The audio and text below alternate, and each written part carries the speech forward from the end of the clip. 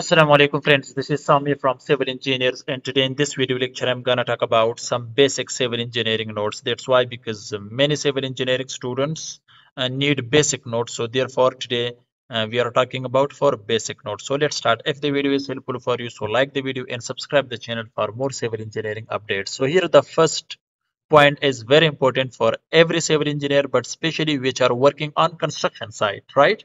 This is very basic. That M20 grade, we have different grade of concrete like M5, M7.5, M10, M15, M20. So M20 grade of concrete is generally used in the construction of slab.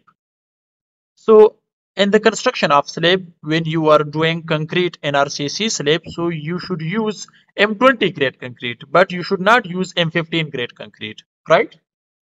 So the second one is weight of steel bar is calculated using formula D square divided by 162. So you can find the weight of steel per meter. Weight of steel for 1 meter, D square divided by 162, where D is die of steel bar in millimeter. Die of steel bar should be in millimeter. So with this formula you can find weight of steel bar per meter, kg per meter, right? Here the third one is the number of bricks required for 1 meter cube of brick masonry are 550 bricks. So in 1 cubic meter we can use 550 bricks. Or in interview, if they use or if they ask a question from you that how many bricks are required for 1 meter cube, so we need 550 bricks for 1 meter cube or for 1 cubic meter. Now here the fourth one is standard size of brick is 19 centimeter is the length, and the width is 9 centimeter, and the thickness or the depth is 4 centimeter, or 19 centimeter or 9 centimeter by 9 centimeter, right? As per IS 456 2000, maximum dia of bar used in RCC slab should not be exceed 1/4 of total thickness of the slab. Remember guys that as per IS 456 2000 code you are able to learn that what is the maximum dia of steel bar should be used in RCC slab. So it should not be exceed more than 1/4 of total thickness of the slab, right? For example, maximum you can use if the thickness of the RCC slab is 8 inches, for example, so you can use 1 inch die of steel bar, or by this formula 1/8 you can use, right? Now here the other one is IS 456 2000 code is used for the practice of plain and RC reinforced concrete. IS 456 2000. In this code you can learn about, or you can check about code of practice for plain cement concrete and also for reinforced concrete, right? And for IS 800 2000 code is practice for general steel construction. So for general steel construction, if you want to know something, so there you can search IS 800 2000, right?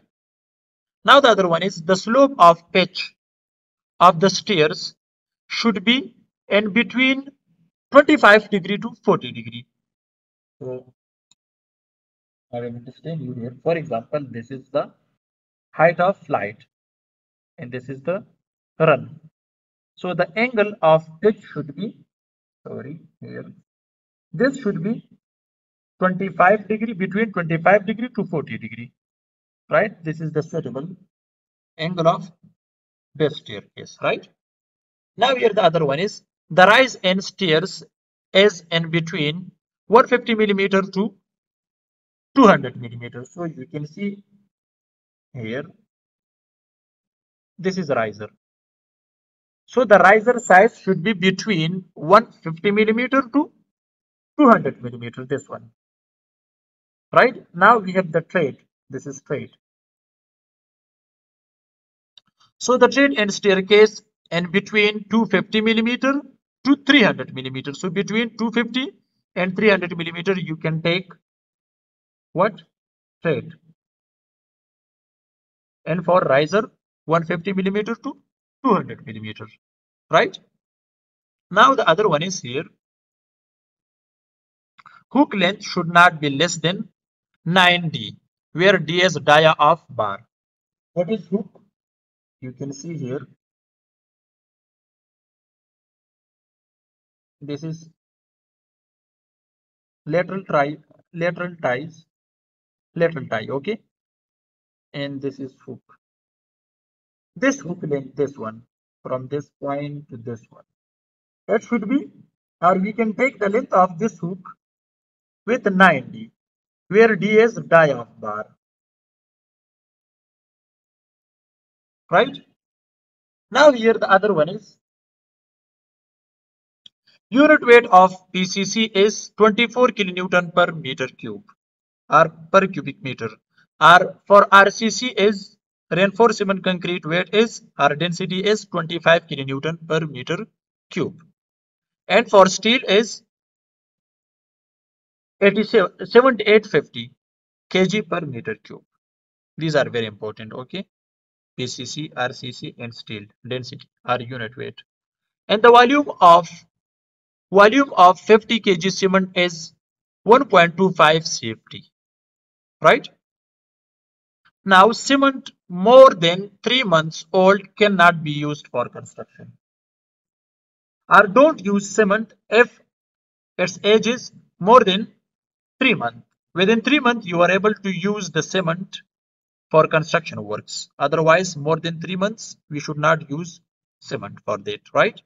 That's not suitable to gain more strength. And the last one is the length of each bar from factory is 12 meter. Or the center length of steel bar is 12 meter from factory. So these are some useful points which I have discussed in front of you. So if you have any question about this video, so you just comments, I will try to reply your answer. Thanks for watching. See you in the next video. Goodbye.